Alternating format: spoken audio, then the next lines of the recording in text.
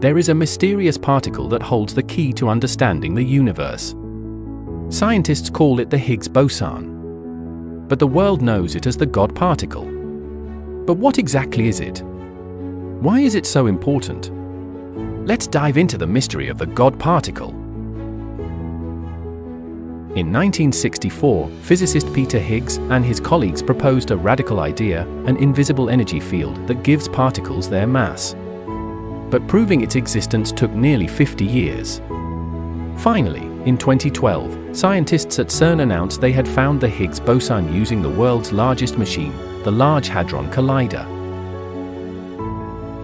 But how does the Higgs boson work? Imagine the Higgs field as an invisible cosmic ocean.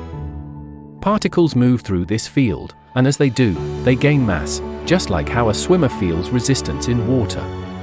Without this, nothing in the universe would have mass, and life as we know it wouldn't exist. The discovery of the Higgs boson confirmed a major part of the standard model of physics, our best theory of how the universe works. But it also raised new questions. Could there be more Higgs-like particles? Is there a deeper force shaping the cosmos? Scientists are now looking beyond the Higgs to unlock the ultimate secrets of reality. The Higgs boson is not just a scientific breakthrough, it's a step closer to understanding why the universe exists. As technology advances, who knows what secrets we will uncover next? One thing is certain, the God particle has changed science forever.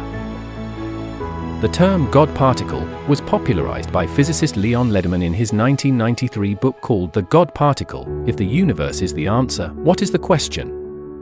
Lederman originally wanted to call it the God particle because it was so difficult to detect and prove. However, his publisher changed it to God particle to make it more marketable and appealing to the public.